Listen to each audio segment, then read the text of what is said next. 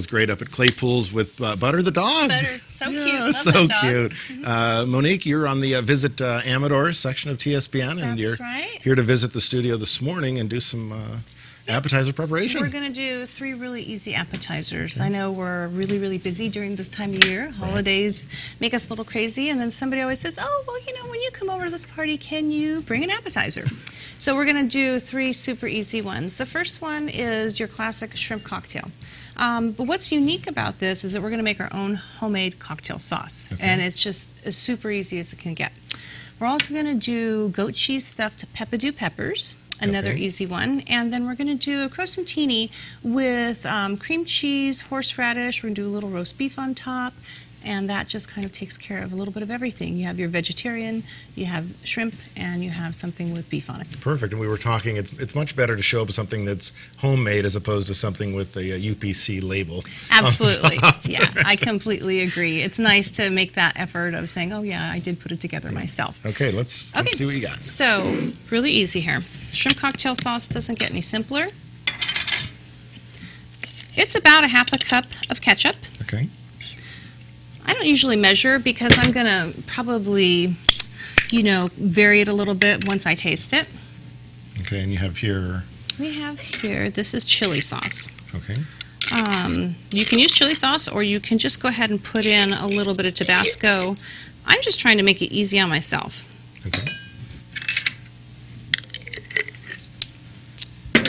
Now comes the spice part, right? Here's the good part. This is horseradish. Okay.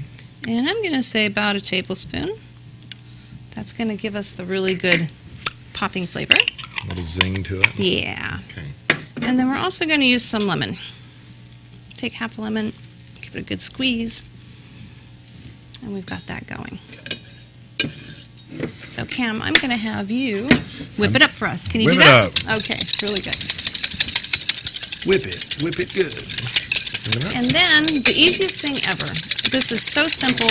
I'm almost ashamed to do it, but I think people will enjoy it. What I did is I just took my Cuisinart this morning. I put in about half of a square of cream cheese. Okay. And then I also put in, I'm going to say about the same amount of goat cheese, one of those pillow packages that you get at the grocery store. Whipped it up, and then I went ahead and put it in a pastry tube. This makes your life so much easier. Yes, you can spoon it in. It takes forever. This is probably $2, you know, at the grocery store. It's not an expensive item. I use the tips that you can reuse because I do cake decorating, but you can also buy the plastic ones you just throw away. And this is really, really simple. Let me grab a plate here. Thank you. So here's an example that I made up this morning, and then I'll fill one for us right here. It's as simple as just giving the tube a squeeze. That's all. Very, very simple. Thank you. And then I like to do a topping because I think everything that has a nice garnish is going to stand out more. It's also going to give it some texture. You don't have to overfill these peppadew peppers, just so you can see the goat cheese. You don't want it just, you know, you don't want it over standing out as far as the cheese goes. And then I took croutons, just because that's what I had today in the kitchen. And all I did was put them in this bag. And I took the rolling pin, rolled it over a few times, smashed it up, no mess to clean up. Perfect. Okay, so this is our second appetizer here. Okay. How are we doing with the shrimp? Well, the shrimp are here, and I've got the cocktail sauce kind of whisked up a little bit. Okay, really good. So, you like the shrimp? I would love the shrimp. Thank you. And how about that white plate over there, too? Perfect. Okay. So with our cocktail sauce, how we're going to make it original and stand out to people is by putting fresh herbs in it. And it gives it texture. So I'm going to throw in just a tiny bit of chopped rosemary. I'm just going to sprinkle in a little bit of dill, and you can just cut it or you can use scissors to cut it, it doesn't matter. And I always love parsley, so I'm just taking small pieces here. I usually use kitchen shears and just cut it right into there. And then a little bit of thyme. We always have the time for that. Okay, so mix it up. And if you hand me the shell plate, I'll put that on.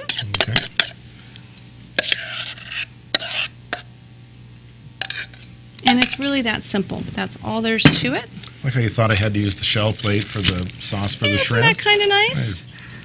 This isn't your first cooking, I believe. No, but I like to do things that are simple because we're all really busy around the holidays. When you prepare an appetizer, people are carrying it around in their hand. They're looking for a place to throw the tails. You find them underneath your coffee table. You find them underneath your couch. So I took the tails off. So this is eat it, and then you're done with it. The only thing I'm going to do to kind of dress up the plate, and obviously you can use larger platters, but we're just making a small amount for us. Okay.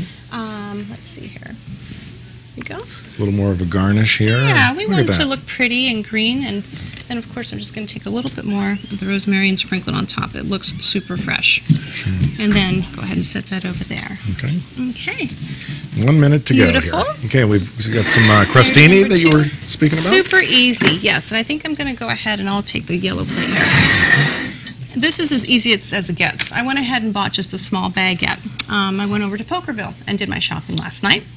And so what I did is I slice it thinly. You can make this very simple, which I'm going to do, or you can make it a little more gourmet.